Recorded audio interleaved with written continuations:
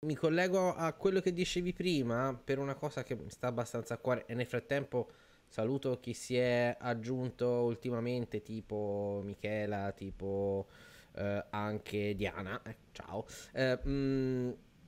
Il discorso dell'immagine, far figura sul palco e tutto, quanto margine c'è per la tua esperienza, secondo quello che hai visto te, eh, per l'innovazione stilistica proprio a livello di forme, cioè volendo anche conservare la funzionalità antica, ma se invece di fare le cose che mi ricordano il pastore, faccio una roba che mi ricorda 2001 di sé nello spazio e la faccio postmoderna, è accettata, te la tirano dietro, te lo dico perché io stesso mi sono ritrovato a fare versioni ultramoderne di roba piuttosto antica, tipo una viola da gamba, eh, Ho avuto modo di e vederla. che fa un po' strano alle persone, no? E soprattutto ai musicisti, specialmente quando sono poi attaccati a certe tradizioni, a un certo modo di vedere lo strumento, se gli fai una cosa che per 200-300 anni sono abituati a vedere in una certa maniera e gliela fai spaziale, mm, all'inizio, poi magari si avvicinano. Nel tuo campo, come è visto reinterpretare il design? Cioè, se io volessi fare, che ne so, una lira proprio completamente postmoderna, minimale, che possa sembrare adatta a un film di fantascienza, chiaramente che suoni. Fattibile o è un sacrilegio? Allora, mi è successo, antepongo che mi è successo, di avere delle richieste Mm, strane, alcune realizzabilissime, altre no, altre magari con dei compromessi in più, compromessi in meno, insomma, è sempre da soppesare la situazione. Personalmente ho avuto grandi soddisfazioni, nel senso che anche lì si va dietro l'esigenza del cliente, del musicista, però certe volte ho fatto dei azzardi, cioè io 5 anni fa, quando ho iniziato a fare queste cose in maniera un po' più spinta e seria, per fare gli strumenti su richiesta, mi sono inventato uno strumento di mia iniziativa, era una semplice cetra, semplicissima, a forma di trapezio, super mhm. squadrata, facile facile da intendere, da capire, da interfacciarsi, uno strumento anche molto compatto, con le corde stavolta non a ventaglio, ma parallele, che emulava un po' l'arpa celtica, Mm. perché l'avevo inventato come alternativa, migliore alternativa, a un'arpa da viaggio, perché l'arpa si sa, è ingombrante, ha Sì. bisogno anche di manutenzione, di tenerla bene, stare attenti a come la si maneggia, e quindi pensai a un'alternativa. Era giusto creare un qualcosa di più portatile. E niente, è andata benissimo, ma non è che è andata benissimo ovunque, in tutte le situazioni. È andata bene, nel senso che hanno iniziato a comprarmela a paesi come la Germania. Vedete che si scherza sempre, dicono che a loro piacciono le cose belle squadrate, ma in Germania questo modello andava, questo modello piaceva. E tutti quelli che mi hanno comprato questo strumento erano o del Belgio Mm. o della Germania.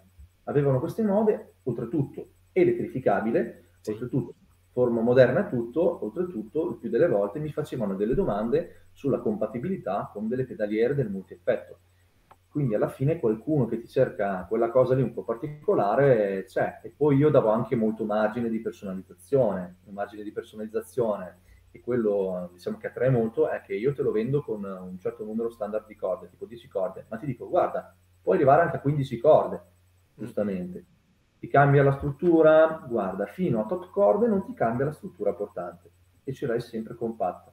Allora da lì si va incontro alle esigenze del musicista. Qualcuno mi chiedeva un'accordatura che partisse da una certa nota a un'altra nota, quindi anche lì cioè, non esiste una vera e propria accordatura standard, ma uno mi chiede un'accordatura speciale, particolare per lui, perché dice io lavoro soprattutto su questa accordatura, per un repertorio di questo genere non c'è problema. Io voglio le levette che mettono nelle arpe, non Mm. c'è problema, ci si va dietro. I modi sono tanti e vi dirò, il margine di personalizzazione è elevato, è elevatissimo. È un po' meno elevato quello sulle strutture, perché dopo un po' le strutture di base sono rettangoli, comunque quadrilateri, oppure triangoli. Si può puntare a qualcosa di un po' più complicato, ma dopo sono soltanto abbellimenti. Cioè, se vuoi fare Sì. una polena a parte, come si fa nelle ghironde, come si fa in certi strumenti antichi, ma dopo sono i cosiddetti fronzoli, abbellimenti. è solo quello. Poi la fisica vuole la sua parte perché insomma hai le corde Eh, che tirano e devi far in maniera tale che si scarichi in qualche maniera, se no collassa più tutto qua. segmenti hai, più uno segmenta lo strumento, o lo fa con delle curvature, con Mm, i legni che sono con le fibre ben tensionate, quindi esse stesse poi diventano autoportanti, oppure più segmentiamo lo strumento e più ci assumiamo dei rischi a livello strutturale. mm, Col tempo può essere proprio un declino, cioè magari non si nota subito d'occhio, però se uno sottopone a dei test di tensione con dei comparatori millesimali lo strumento, si nota già che nel giro di una settimana, se lo strumento è studiato con un eccesso di segmentazione e magari è proprio al suo limite, inizia ad avere già da subito in una settimana delle deformazioni e non poche. Qui siamo in liuteria acustica, appunto tradizionale, e non abbiamo materiali proprio pieni, abbiamo a volte degli spessori di 2 mm mm, mm. che devono affrontare delle tensioni di 40 kg, giustamente, quindi devi saperlo orientare, tensionare, ci sono le catenature anche da studiare bene in un certo modo.